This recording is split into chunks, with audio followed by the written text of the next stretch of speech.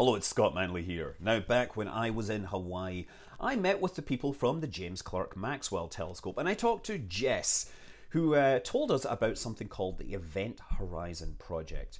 This is a collaboration between multiple telescopes that use sub-millimeter radiation all across the world, and the goal is to get the highest resolution images of the black hole at the core of the galaxy. Now, to put this into Jess's words, to get the kind of resolution we need to see these things, you need a telescope the size of the Earth. Many of you are curious about this statement, how it works, how telescopes that are thousands of miles apart can collaborate and generate better quality images. Now, as it turns out, there is a fundamental limit to the resolution that can be achieved with a camera, whether it is a telescope, a DSLR, or even the cameras in your phones. All of these devices, regardless of their size and complexity, work using mirrors and/or lenses to focus light onto a small surface with a sensor. The size of the image on this sensor depends upon the focal length of the optical system. The longer the focal length gets, the more the image gets stretched across the sensor. And you can actually see this happening in some zoom lenses where the lens will move out to make the focal length longer. You might think that you can just zoom in with no limit, and say the new Nikon P1000 camera, which offers 125 times zoom, well, you might think, hey, maybe there's the next generation of super zoom cameras will go even further.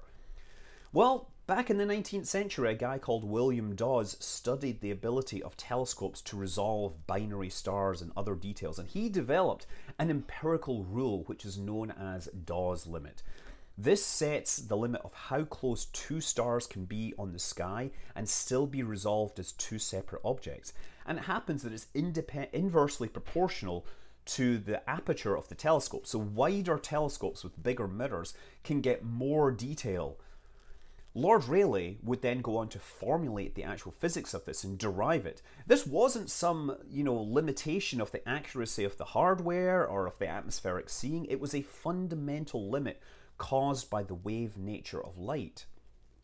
The light waves travel through the optical system and are brought into a focus. As you probably know, combining waves produces interference, whereby waves that line up with their peaks and troughs exactly aligned will amplify themselves. But if two different waves come in with their peaks and troughs lined up instead, or where the peaks were their troughs and troughs were their peaks, they'll actually cancel each other out and produce no light at all. This is called interference. At the focal point of an image, all the parts of the waveform will travel exactly the same distance, so that they arrive in phase and the image of the point source gets made bright and amplified by constructive interference. But as you move slightly away from this point, the path lengths start to change. The path from one edge of the mirror becomes slightly different from the path length from the other. And so they begin to go out of phase and eventually they cancel each other out and the image goes away. But it's not immediate. A perfect point source will generate an image which has non-zero size. And in addition to this central peak, you'll actually get a set of concentric rings going out from this that get fainter and fainter. Anyway, Lord Rayleigh, he did the math. Actually, no, he did the mathematics, because he's British, and he came up with something called the Rayleigh limit. This is a Rayleigh criteria, which is the angular resolution of an optical system is at best 1.22 times the wavelength of the light divided by the aperture of the telescope. Any closer than this and the smeared out light spots become overlapped and are impossible to distinguish. And this isn't just true for visible light, but it's true for ultraviolet, for infrared, even for radio waves. There's a great chart here summing things up. You can see here that those big radio telescopes with massive apertures get worse resolution than the small amateur telescopes because the wavelength of radio waves is so much longer than the wavelength of light. So that Nikon camera I mentioned, it's actually running pretty close to this limit at maximum optical zoom before even the digital zoom kicks in. So there's not a great deal of room for next generation cameras to go further in this way. Because of these physical limits, they would need to actually increase the aperture of their optical systems as well, which would make for a much larger camera. Similarly, those smartphones, they're pretty close to the limit of angular resolution already. And it's one of the reasons why new generation smartphones aren't adding huge numbers of megapixels to differentiate their cameras, because the detail simply isn't there. The other major reason being that the small aperture lenses that are used just can't capture enough photons to make noise-free images. Having said that, there are various processing methods that can be employed to reconstruct the source, or at least attempt to do this. You have to understand how the light will be smeared out according to a specific profile, and this is called, you can define this profile by something called the point spread function. That is literally the way that a single point of light will get spread out in the optical system. And this will include other effects like imperfections in the optics. It's not really a simple problem. It's not just plug in the numbers and get the results. But it has been used with some success to get direct images of exoplanets, where you can extract or subtract out the brightness of the parent star and see exoplanets that would otherwise be lost to direct imaging. Anyway, the best optical resolution that we currently have of any instrument is something called the Very Large Telescope Interferometer in Chile. It's actually 4 different telescopes spread around a single site, and each telescope collects light and then feeds it into a central focal plane through a series of optical pipes where it gets combined. The effective aperture for resolution purposes is comparable to the size of the entire site. Effectively, it's like a single large mirror with big chunks of it missing, right? And that's why radio telescopes all around the world can combine the signals they receive to get resolution equivalent to a telescope the size of the planet Earth.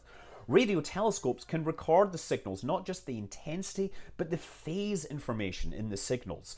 And the interference pattern can then be simulated by combining the signals electronically or even in software. This process is called Very Long Baseline Interferometry, or VLBI, enabling resolutions higher than are possible with optical telescopes. But this can't be done for optical telescopes right now, because while light is a wave, it's also a particle. And optical detectors basically are sensitive to the particle nature of light. The photon comes in and knocks electrons off, and that generates an electrical signal. But in that process, you lose the phase information. And that's very important if you want to then reconstruct the interferometry. So that's why the VLTI sends its light down these optical pipes without converting it to an electrical signal. These optical paths have to be kept really accurate to within 1/10 of a wavelength, 50 nanometers. The target is never exactly overhead either, so there's some telescopes that will be slightly nearer than the others. So every light path also has to have diversions where they equalize the length of the paths to make sure that the total path length is identical. And I should also make it clear that all of these large telescopes necessarily include adaptive optics, which will sense the turbulence in the atmosphere and compensate for the motion by flexing the mirrors to make sure the atmosphere doesn't affect things. So the Event Horizon telescope that we started with, it's using telescopes all around the world, giving the largest possible aperture, and it's detecting wavelengths of the shortest possible where technology allows us to recover the phase information. So in theory, they will be able to deliver the highest angular resolution possible of any telescope on the Earth. Of course, that does leave the prospect of building interferometry systems with the telescopes in space, and this has been done. In the 90s, the Japanese launched a spacecraft called Muses B, which was used as part of the VLBI Space Observatory program. That operated until about 2003, and right now Russia has a spacecraft called Spectre R, which orbits out almost as far as the moon, 350,000 kilometers, giving a pretty large baseline. Anyway, as a fun final note, you can use these resolution limits to answer other questions. For example, certain conspiracy theory channels will say that spy satellites can read newspaper headlines from orbits. Well, can they? Well, let's do the math. Using a 0.5 centimeter resolution from 250 kilometers, that would be 4 milliarc seconds of resolution. The diffraction limit means that this would have to have a camera lens, an optical system, tens of meters across.